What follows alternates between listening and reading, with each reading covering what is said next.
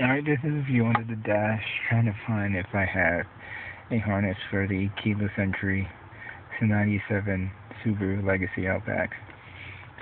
It's a illumination control unit, door lock timer, have no clue what that is, OBD connection,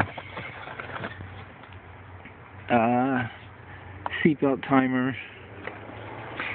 Someone had a aftermarket type of alarm system on here, Crime Stopper, whatever.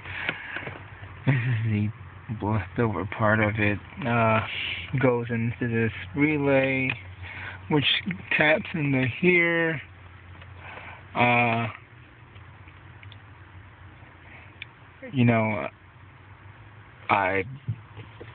guess. See, I don't know what color the connections are for the factory harness, but maybe this might be one of them. This seems to be the starter interrupt, I guess, because it's connected to where actually, I take that back. Might be, I'm not sure, but it's connected to the switch connector, which goes to the brake guards, taped up to the connection that goes to where the brake switch is. Green mode test connectors.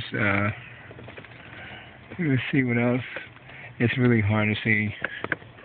First of all, everything's jumbled up under here. So yeah, for some reason my camera's really bright, but yeah, this is what I'm seeing here.